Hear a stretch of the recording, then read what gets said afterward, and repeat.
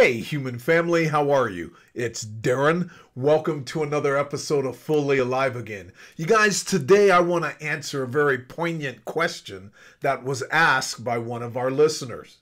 The question was, will I ever be the same again? This is so important to understand and to face head on. The sooner you understand this, and the sooner you face it and look it dead in the eye and deal with it, the better you will feel and the quicker your healing journey will be. So let's do what we do and dive deep.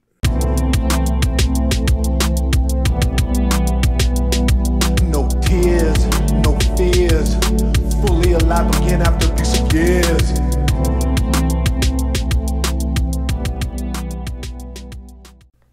The great Krishnamurti stated, "It is no measure of health to be well adjusted to a profoundly sick society." Let me say that again. It is no measure of health to be well adjusted to a profoundly sick society. Well stated. Powerful stuff. You see, even though it doesn't feel like it, it's a good thing that you don't feel like you're a part of the world anymore. If you're like me and millions of others, once you go through narcissistic abuse and you start to see these monsters all around and everywhere, and you start to reflect upon your life, you really feel like you're the alien. Like you're on the wrong planet. What the hell is going on? I don't fit in this world anymore. And you don't. And this is a good thing. The reason that you don't fit anymore is because if you've seen the movie The Matrix, it's because you have stepped out of the matrix of pretend. A society that pretends that all human beings are alike. And that there's people that just suffer from personality disorders and people who don't. But you know from your experience, it's much deeper than that. That everything has changed. There's a different vibration, a different frequency that you are existing in right now. There's a heightened level of awareness that the world that you once knew has changed. Don't be afraid of this. I know it seems overwhelming right now. It is fucking frightening. I get it. I've been there. I lived there. This shit almost ended me. I was surrounded by these people everywhere. I had no place to rest my head. I fully understand what you're going through. Time is your ally, not your enemy. It's going to take time, but know while you're going down this journey that you are perfectly normal in how you feel. Feeling that you are not the same person. Feeling like everything has changed. It's a paradox. It has and it hasn't. As time goes on, as you become to connect back to yourself, you will bring forth a lot of the good assets, characteristics and traits that you had before you were annihilated by this creature. The good news is that you're going to come back more powerful, more capable, more focused, more courageous and stronger than you ever imagined. I know it doesn't feel like that. I know some days you feel like that, then something triggers you and you're back into that sunken place. This is normal. You can have a rush of anxiety and fear when we're triggered. This is normal. My point here is that It is perfectly normal to feel like you don't belong on the planet anymore because you're getting healthy. Most people are profoundly sick. They are governed by narcissists. They are puppets from their family, from their culture, from their religion, from their nationality, from their race. Very few people are living authentically. They have accepted their assigned race, their assigned God, their assigned nationality, their assigned this, that, and the other. And please don't misconstrue what I'm saying.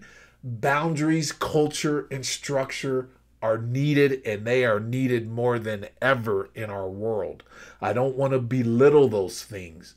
What I'm saying is that you have to connect with a deeper sense of yourself to learn how to utilize those things and maintain self-governance in this world to maintain your sanity. You will never be the person you once were. Accept that. Stop looking for that. Stop looking to go back to a world that doesn't exist anymore and never did. We have to look towards the future. You cannot get to the future hanging on and attached to the past. There's an old saying that you have to die while you're alive. That the person that is constantly happy is constantly changing and evolving. To be constantly happy, we have to constantly change. To constantly change, we have to detach from the old to allow the new. You cannot get to where you're going if you're looking in the rearview mirror all the time. Please understand this. Detach from the old you and get ready to create and celebrate the new and improved you. Stop looking for the good old days. They're gone and they weren't that freaking good. You know that. We were in a pretend world, being a person that we really weren't, around people who really weren't who we thought they were. Our real power comes from the things that we didn't want to happen, the things we didn't ask for, the things that have annihilated us, the things we wouldn't wish on our worst enemy. This is where our power comes from. This is where our motivation and drive and enthusiasm should come from. It doesn't come from convenience and comfort. It is through the things that you wouldn't wish on your worst enemy, the things that blindsided you and knocked you to your knees, that makes us the best that we can be. What has happened to us is a blessing if we choose to utilize it. We cannot utilize it if we are clinging to the past. It is the clinging that causes pain. Life is unknown to all of us. Tomorrow is not promised to anyone.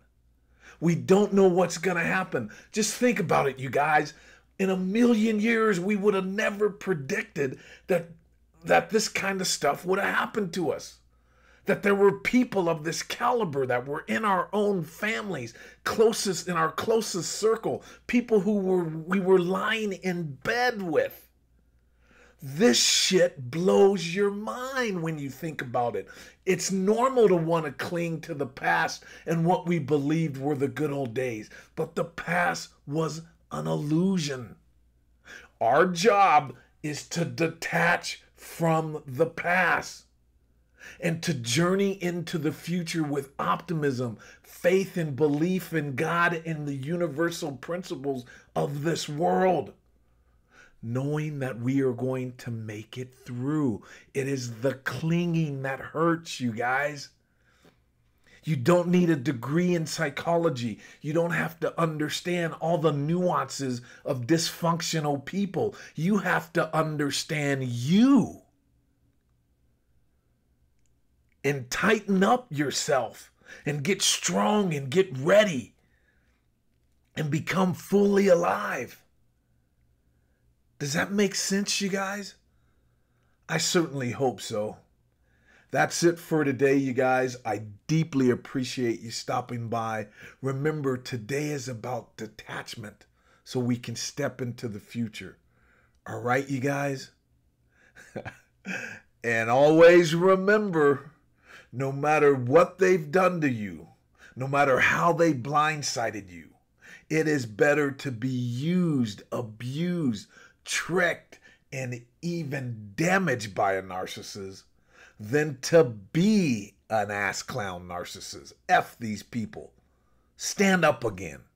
Move forward with your life. All right, you guys? And I'll catch you guys on the next video. Until then, peace. Be well.